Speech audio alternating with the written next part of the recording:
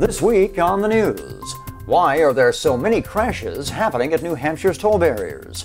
Forecasts for extreme heat impel authorities to issue warnings to travelers, and getting away from the storm. This week we take a look at evacuation routes in the Carolinas.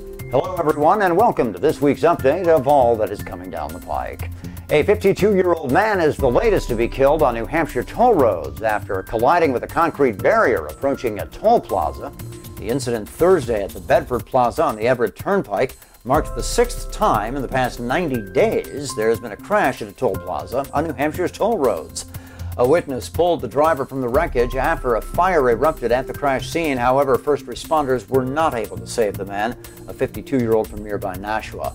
An official with New Hampshire's DOT told local media the rash of crashes at toll barriers is cause for concern as they are not connected to weather events.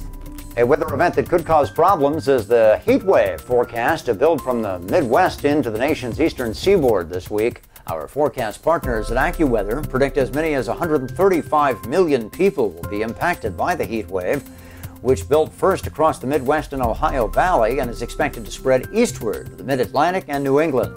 The predictions for heat indices near 100 have prompted the Ohio Emergency Management Agency to issue a survival guide to travelers. Among the safety tips to drivers, drink plenty of water and don't wait until you're thirsty. Avoid sugary drinks and those high in caffeine. Wear loose-fitting clothing, and if you're outside, take plenty of breaks out of the sun. And avoid leaving pets in cars, as heat in a vehicle, particularly during a heat wave, can kill in a matter of minutes. The heat wave began building around a dome of high pressure over the weekend and is expected to peak next weekend across the eastern seaboard. All that heat drives tropical weather, notably tropical waves, storms, and hurricanes. Forecasters at the Tropical Prediction Center in Miami are already tracking a pair of disturbed regions across the U.S. or near the U.S. With hurricane season less than 3 weeks old, it is a reminder to know the evacuation routes that could impact you.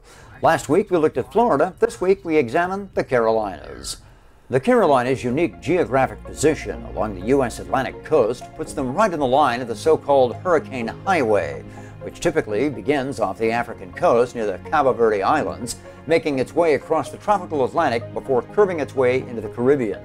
Depending on the time of the year, these currents will either then steer the storm into the Gulf of Mexico or curve it into a tight bow that whips it across the eastern seaboard, often colliding directly with South or North Carolina along the way. There are only 3 key interstate routes away from the beaches in the Carolinas: I-26 in South Carolina, which moves traffic inland toward the state's capital of Columbia, and I-40 and I-42 in North Carolina.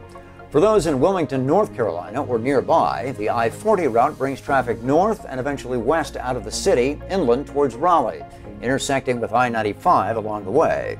Another evacuation route out of Wilmington is US 74, which is a freeway leading westerly out of Wilmington and connecting up with I-74 past I-95. Traffic leaving Morehead City as well as Bern will use I-42, with US 17 as an alternate route.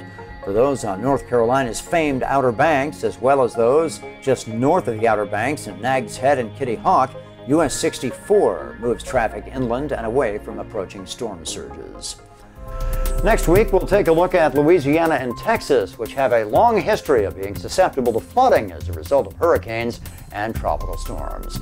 Until then, please drive safely, remembering situational awareness. And thank you once again for watching. From all of us at Turnpikes.com, the Turnpike Authority.